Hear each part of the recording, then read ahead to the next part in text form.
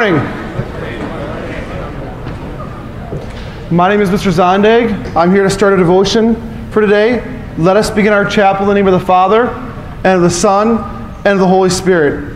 Amen. Our theme for this month of October is, what does it mean to be human? How many of you guys like surprises? There are good surprises. Your mom and dad just bought you a brand new truck, the truck that you always wanted, the truck that you've been begging them for since you were 10 years old. Or maybe your parents one day handed you a brand new iPhone to replace the iPhone that's been broken. Screen's all cracked, doesn't get good cell reception. Or maybe your boss at work calls you into his office and you get that feeling in your stomach like, oh no, what did I do now? And he tells you just got a promotion. Congratulations. More money, more pay, more responsibility. Those are all good surprises, right? Those are all surprises we would gladly take. On the other hand, there are some surprises that we may not want to take, or we may not want to have. Boss calls you into the office and says, we're downsizing. Pack your stuff. It's time to go.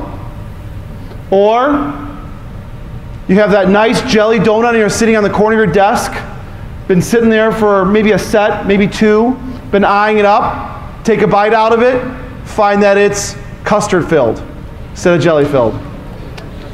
That's a bad surprise. Or, I don't know how many of you guys like scary movies. I'm not a big fan of scary movies. But, you know, your character, the movie character is walking around the corner, and all of a sudden, boom! And you jump. Surprises. There are good surprises in our lives, and there are bad surprises in our lives. Our passage today in Matthew, Jesus is starting his ministry. He's looking at standing on top of a mountain, Sermon on the Mount, talking, doing some preaching. People are walking by, curious, trying to figure out what's going on. Who's this Jesus guy? What's he saying? Some cases, probably pretty surprising to them. Because as Jews, he's telling them the opposite of what they've been taught for years and years and years. And so Jesus is sitting and preaching and teaching. So Matthew 5, 17 to 20. Do not think that I have come to abolish the law or the prophets. I have not come to abolish them, but to fulfill them. For truly I tell you, until heaven and earth disappear, not the smallest letter, not the least stroke of a pen, will by any means disappear from the law until everything is accomplished. Therefore, anyone who sets aside one of the least of these commands and teaches others according will be called least in the kingdom of heaven. But whoever practices and teaches these commands will be called great in the kingdom of heaven. For I tell you that unless your righteousness surpasses that of the Pharisees, teachers of the law, you will certainly not enter the kingdom of heaven. Surprise!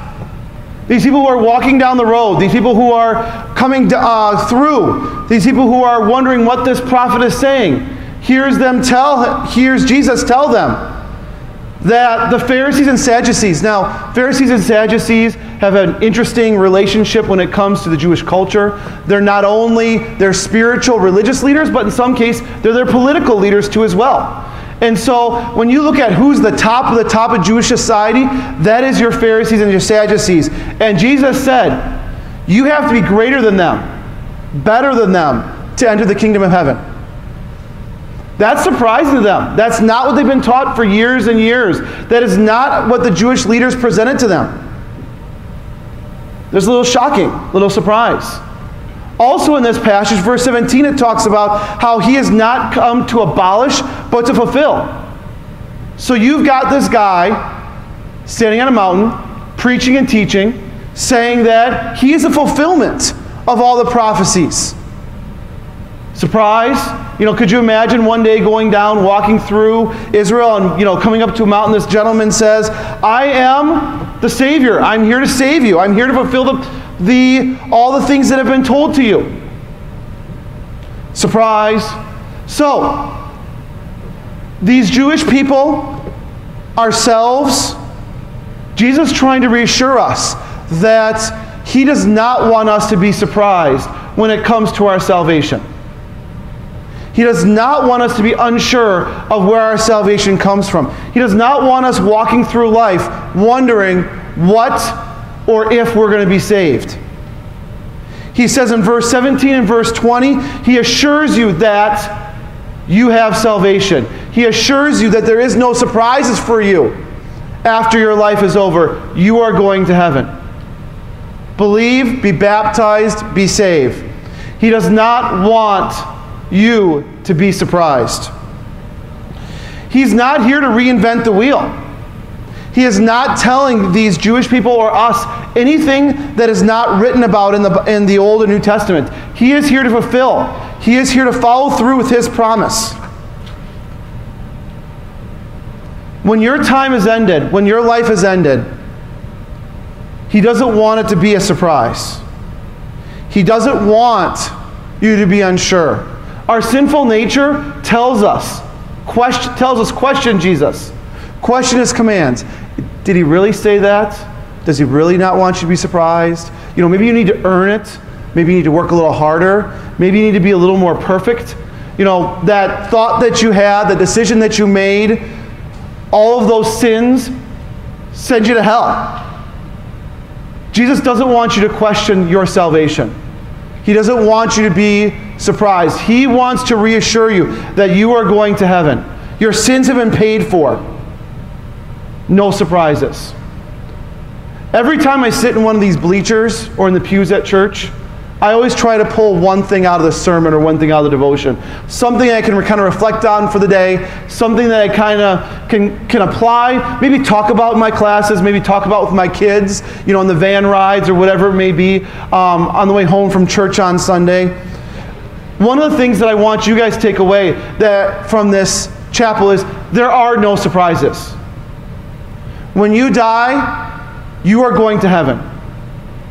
That is the best type of surprise that you can have. That is the thing that you can put your faith in, your salvation in, that there will be no surprises. You can plan on your salvation. Because the mystery of a surprise in our salvation is gone. Jesus has taken that away. And that all that is left is the certainty of eternal life. We are going to sing hymn 747, There's a Redeemer. The words will be put on the board.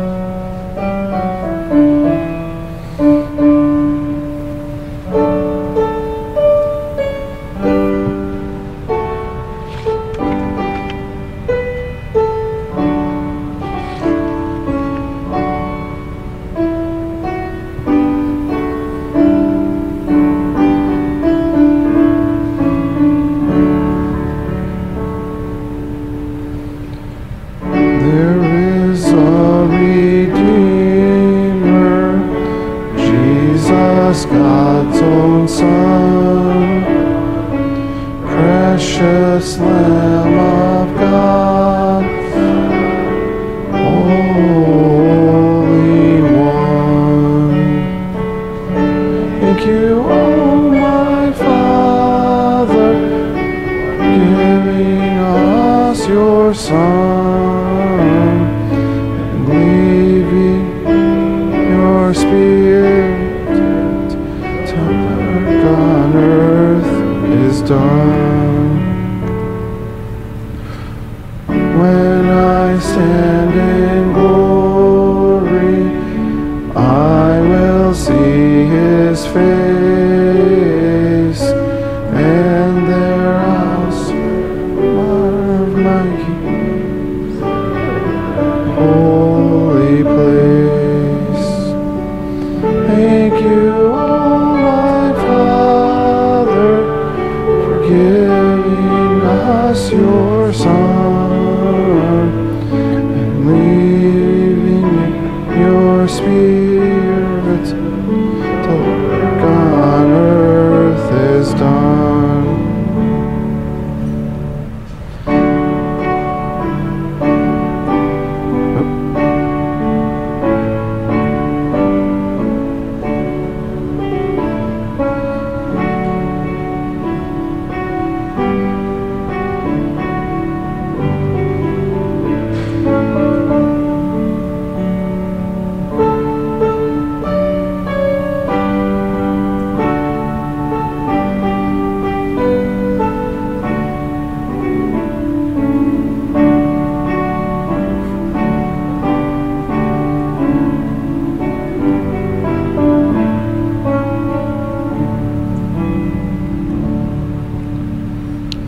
Let's bow our heads and pray.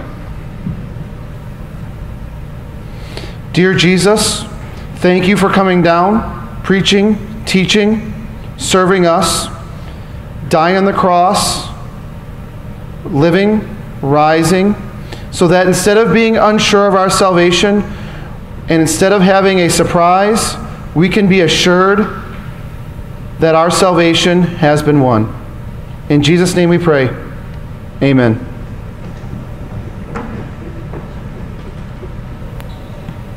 Any announcements? Going once?